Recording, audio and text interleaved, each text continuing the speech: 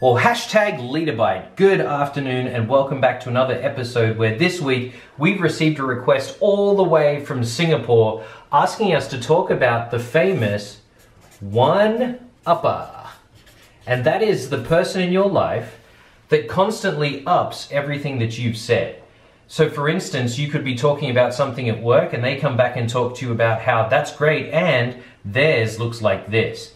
And we've always used an acronym, or I've always used an acronym to describe the behaviors of these people, and that is that of the GABs. So as we walk through this acronym, check this out, because what we know is that this completely drives down the relationship of your people, it drives down your credibility as a leader, and of course it drives down overall morale in a team.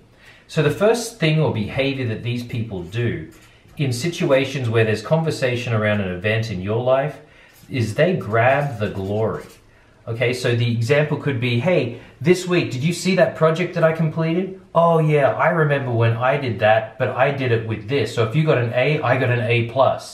You know, if you got 3, I got 5. They're just able to grab the glory in the sense that they need the recognition more than you do in that moment. That's one example. The second thing that they do is they do this. They advise, or they give advice, or they become an advisor in the particular scenario. So you could walk up with the challenge of, hey, I just had this interaction with my boss. And instead of helping you, they turn around and they think that giving advice is the thing that you need, when particularly you could be looking for just an ear in the moment.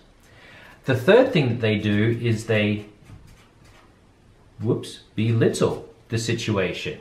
Oh, don't worry about it. Oh, it's okay, you'll be fine. And you're like, well, actually right now I am not fine, but thank you for letting me know that I'm going to be fine in just a minute. So in whatever situation it is, these people, these one-uppers, come in and belittle it again, so that they almost feel better in the situation, to feel like they're helping you. But the helping you is actually driving down all of the parts of the relationship and morale between you two. The last one is this. They completely sidestep, and I sometimes get in trouble with this with my wife, because I'm sidestepping what's actually going on in the moment. So an example could be, hey, did you turn in that report? Well, I was going to turn in the report and this is what happened. Well, it's okay. Hey, next Tuesday, you want to go out for beers? I mean, really? We were just talking about one thing, you sidestepped it to another.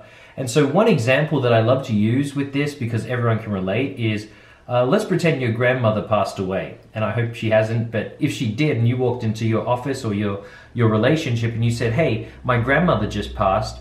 Well, you know, all 4 of my grandparents have just passed, or not just passed, but have passed in the past. My grandmother just passed. Well, maybe you should look after your grandfather. You know, my grandmother just passed. It's all right. You'll be all right. We all get through it. Death's a natural part of life, and you'll see her on the other side. You know, my grandmother just passed. Oh yeah? What kind of cat did she own?